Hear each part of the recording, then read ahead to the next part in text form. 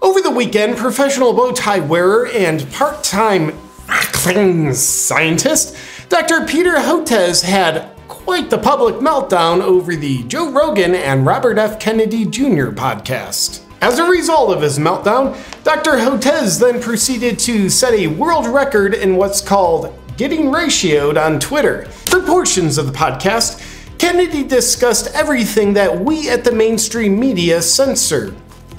It was rather inconvenient. It was the same kind of information that has caused the pharmaceutical companies, Biden administration, mainstream media, and bureaucrats posing as public health officials, such as Peter Hotez, to relentlessly smear and tarnish Kennedy's name. Kennedy was basically saying that the Earth is flat, gravity doesn't exist, and he wants everyone to die.